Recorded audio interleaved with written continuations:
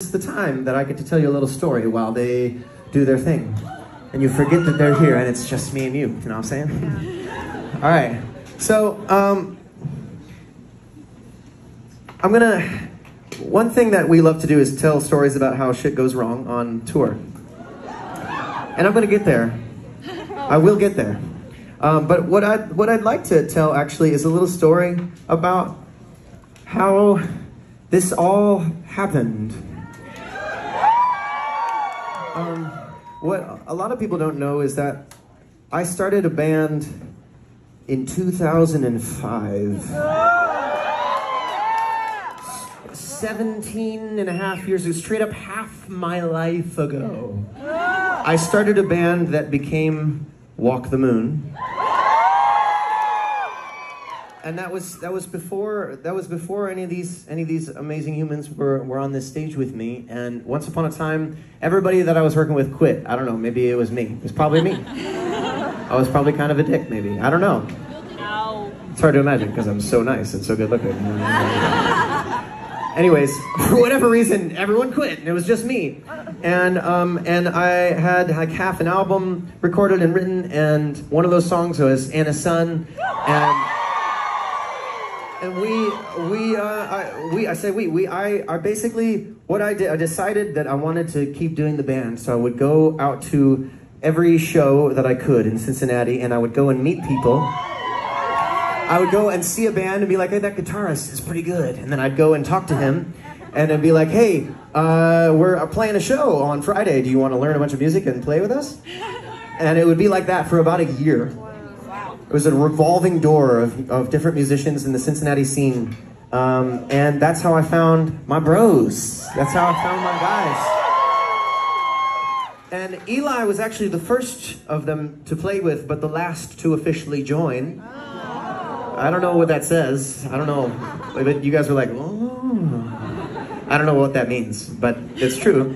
And we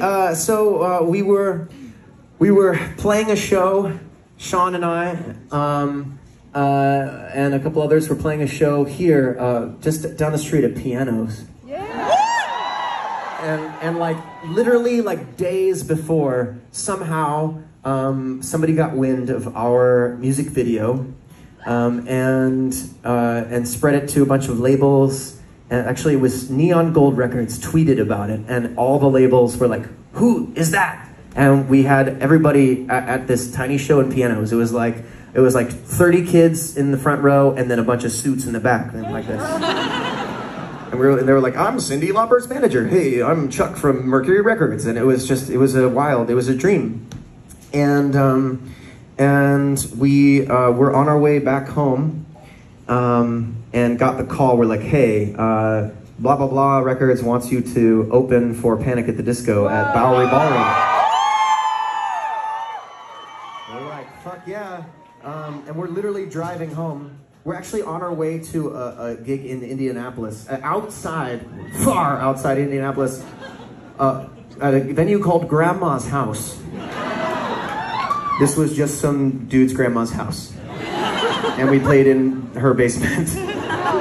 And we were like, yes. Thing is, we don't have Eli. So I literally called Eli and I was like, hey, we're about to open for Panic at the Disco in New York City. Do you wanna play? He's like, yeah, sure.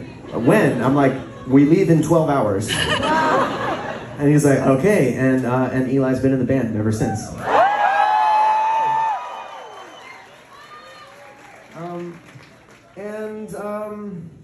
Yeah, and it's, wow, it's 12 years to the day that we released the Anna Sun music video.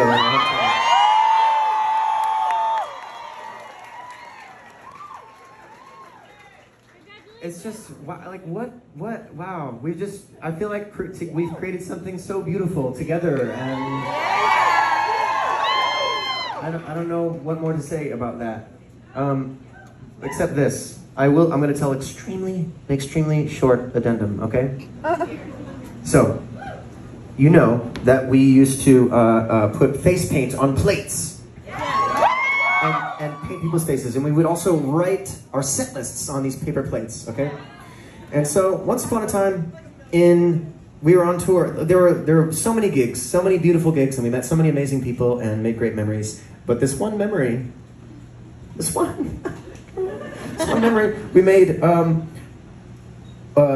Sean had a set list on a plate next to his drum set.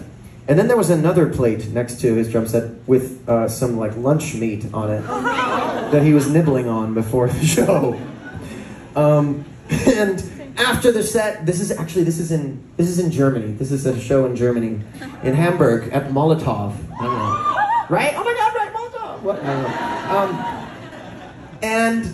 And so at the end of the set, you know, we're all like, hey, like throwing the set list out, like dope, you know, throw a drumstick, whatever. And Sean, oh, you know. And Sean reaches down and grabs the wrong plate. No! And he flings the set list. And the meat, we watch as the meat lands right on this girl's face.